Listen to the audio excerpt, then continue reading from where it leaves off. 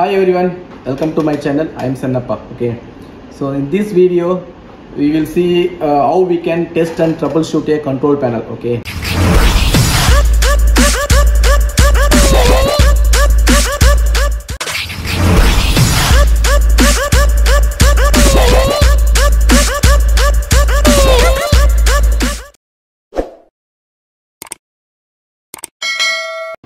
so now we have small control panel connected with a small motor. Okay, so this is one control panel, DOL starter connected with a three-phase motor. Okay, so this panel is three-phase motor control panel. Okay, DOL starter.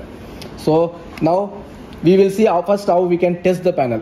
So basically in any control panel there will be a two major things. Okay, one is incoming and second is outgoing, and power terminals and control terminals. Okay, so power supply and control supply. Okay, so first before switch on the any panel, we have to make sure our incoming supply is healthy. So for measuring the voltage, at least we need a multimeter. So better if you have meter with voltage measure and current measure, like a multimeter with clamp meter. Okay, so this is the multimeter and clamp meter combination. So with this, just we will make sure our incoming supply is healthy. Okay, so we need three-phase supply. So I will check with each phase. Okay,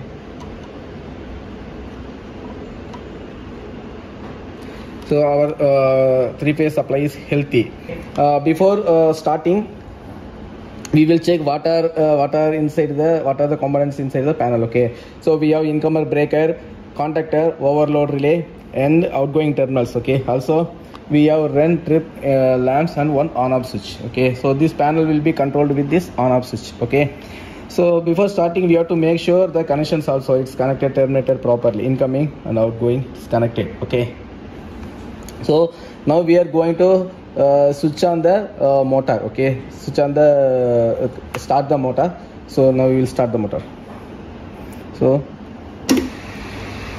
I put switch on. So run indication has come, contactor is energized, the motor is working. Okay, so make sure the motor is working. We will measure the ampere. Okay, so now it is taking 0.6 ampere. So this is since small motor, so it is taking normal current only. So now motor is working normally. Okay, now the panel is now in good condition. Okay, what there is some problem happen in control panels. Okay, now usually we may face any problems in control panels. Okay, once we have problems in control panel, how we can troubleshoot the control panel. Okay, so normally when we have a problem in control panel, there are two types of possibility. Okay, one is panel is working but it is tripping. After started it is tripping. This is one chance may cause. Another one is panel is not at all starting the motor. Okay, now we will see one by one. Okay, so now what if the panel is not at all starting? So how we can troubleshoot this issue? Okay,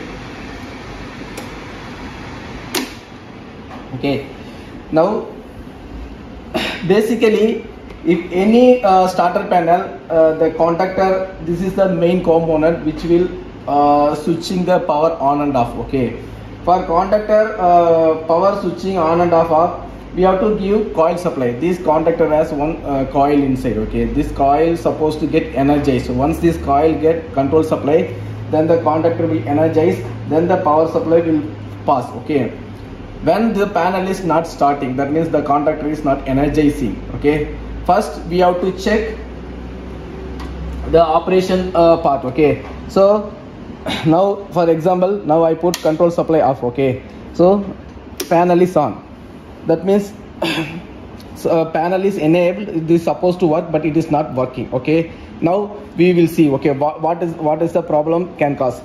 For testing, now I put MCB. Okay, once you reach the panel, you can find if MCB trips, you can switch on. But unfortunately, if something happened, loose connection or something, some wire cut, how we can trace out and sort the issue. Okay, as I told you, first the contact, once this switch is put on, the contactor is supposed to energize. Okay, Once this contactor energized, that means we need 230 volt control supply on the coil end. Okay, so each contactor will have control supply terminal A1 and A2. Okay, A2 is the neutral side and A1 is the positive side, that means phase side. Once you operate the switch or any float switch, whatever control system it's operated, A1 will get the control supply and A1 A2 together 230 you will get, and the contactor will be energized. This is how the contactor will start the motor. Now we have to check whether we are getting the control supply or not. Okay, first we will check A1 A2 voltage. Okay, so there is no voltage on the A1 and A2. Okay, now as I told, A2 is neutral, it is connected directly from neutral end. Okay, then if you are drawing, you can trace the wire numbers step by step with drawing. What if you don't have drawing? Okay, so you have to check the wire number of the A2. So this wire number is 4. You have to understand one thing, in control panels there will be a series wire numbers will be given for every step of the control wiring. Step means if the control wire is crossing any contactor, NONC, relay, terminals, whatever, the wire number will be changed like 1, 2, 3, 4 like that. So you can trace accordingly. Okay, now our A1 wire number is 4. Okay, now we have to check the previous number, that means we are in the end we are in the end side. Okay, so we have to trace out previous wires number only. Okay, first we have to check where is another end of the 4. Okay, we will check slowly, and I find wire number 4 on the overload relay. Okay, and also it has given the run, obviously. Yes, once this contactor ends at the same time, the run indication also should glow.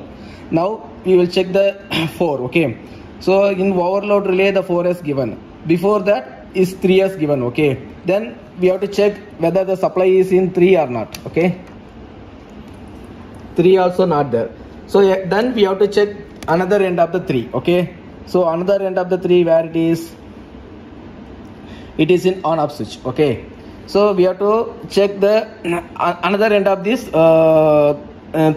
the next number. Okay, 2, we have to check this control supply on the 2 also there is no supply. Okay, so then we have to find the another end of the 2 with another wire number. Okay, so 2 is given here in the control terminal. Okay, so next number is 1, so we have to check the wire number 1 supply. Okay, with the neutral, so supply is not there, so we have to find the another end of the 1 terminal. Okay, so 1 ferrule, so it is given in that MCB, so this supply also not there. Then we have to find the another end of this MCB. So another end of the MCB is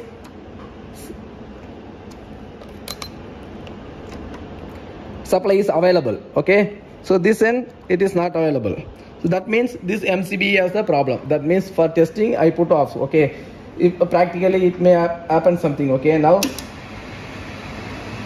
I energize this MCB, so we got the control supply across the coil.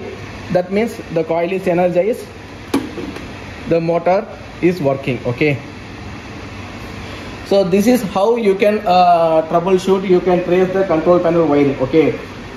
Okay, now the panel is starting but it is tripping. That means when the load is connected, the panel is tripping, means we have to check the load, that means motor. Okay, so in next video I will show you how to check the motor. Okay, how we can test the motor, if motor is tripping by overload or short circuit, how we can test the motor, we will see in the next video. Okay, so I hope these things you understood. You can troubleshoot, or you can trace your control panels problems your own. Okay, so thanks for watching.